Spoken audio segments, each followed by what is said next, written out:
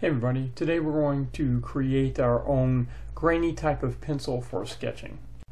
To do that, we're going to use materials for our pen tip. So to start out, we'll create a new layer that we're going to create our material on, and we want to set it to grayscale. So I'm going to right click and select Convert Layer and set it to grayscale. Now what I want to do is create a selection area, and I'll just fill it halfway up with the square tool. So here I'm just going to select a rectangle tool. But first I will create the selection area and just draw a rectangular area there. Then I will select the rectangle tool and just fill it halfway up with black. Now the next thing I'm going to do is just for illustration purposes, and I'm going to choose a marker tool and the white color, and just going to draw a little symbol in there with white. Then I'm also going to use gray and draw another circle in there, and that's just to illustrate what happens with colors. Now what I'm going to do is I'm going to go to Edit, Register Material, and select Image. Now the Material Property panel comes up. I will give the material property a name and select Use for Brush Tip Shape. Then I select an area to save it, usually under Image Material, Brush. Now I can give a search tag here, but we're just going to go ahead and save it there. Here we see our material has been created. Now what I'm going to do is set the primary color to red and the secondary color to yellow, and that's just to see what will happen when we change pen colors. The next thing I'm going to do is select a subtool area, and we're going to create a pencil. So I'm going to go to my collection of pencils, and in the subtool I'm going to create a custom subtool. Notice that Direct Draw is used for the output process and Pen is used for the input process, and I'm going to select OK. The place that we want to start with is in the brush tip, and we want to, instead of using circle, we're going to select a material and just click on this paper looking kind of icon, and we will select the material that we just created. So now we have that material. Notice that we have a yellowish kind of color here.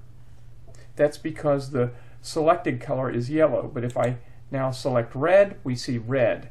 Now I'm going to increase the brush size just so it's easier for us to see what's going on here.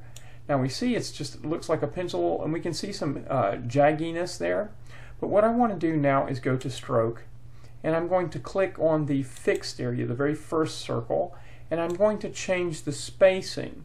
And what you see is what we have happening, the pencil edge is really just mini stamps of the material. And you'll notice that, again, if I have a black color, it picks up the primary color, red in this case. If I have white, it picks up the secondary color. And if I have grayscale, it's a blend of the primary and secondary colors. Now that's the essence of creating your pencil, but let me show you some specific things that can help. So if I look at the brush tip, notice if I change the angle, what happens to the stamps or the materials. And if I combine that with the stroke, the gap spacing, we get a different appearance. So it's quite a different look to your stroke, especially if I change the brush size, and we can see the appearance of it. I'm going to increase the brush size and go back to Stroke, space it out just so that you can see what's happening to these things.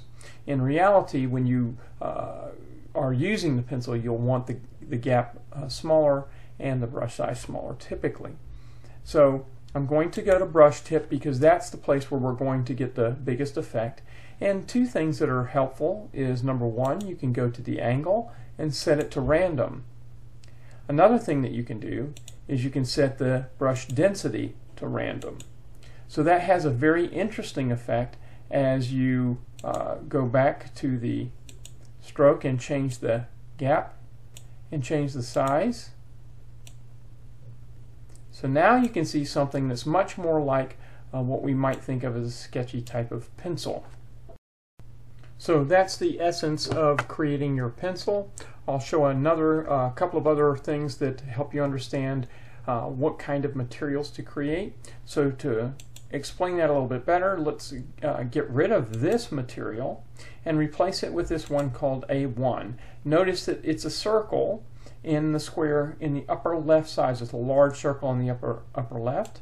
It's grayscale. I can now create a second material, and in this case we're going to select A2, which is a small black circle in the lower right. So now if we increase the brush size so we can see this a little bit better, we can see again we've got these random angles and densities in there. So I'm going to go to the brush tip and change those. I'm going to turn off the angle, set it back to 0, and turn off the brush density so that we can see what's happening. And as I change the gap here, we can see that you've got one stamp, then another stamp, one stamp, and another stamp. And the size of the material that's shown is relative to the selection area. So we selected an area that was fairly large relative to the circle to get a small appearing circle, and we selected an area that was about the size of the circle, maybe 1/4 of it, or 4 times the circle size, to get the larger circle. The final thing that we want to show is what happens if you have an expression of color in there. So we've got this layer and we've changed it from grayscale, we're changing it to color. So if we have a color layer, normal type of thing, and we create a material there. So suppose we take a blue color, like a blue pencil, and just do some scribbles there and register that. Now we go back to our pencil and replace one of the materials with that color, and let's go ahead and delete the other one so that we only have that one blue. Notice that no matter what colors I have selected for the primary and secondary color, it's going to show the color that the material was created in. Okay, that's the steps for creating your own pencils in Clip Studio Paint.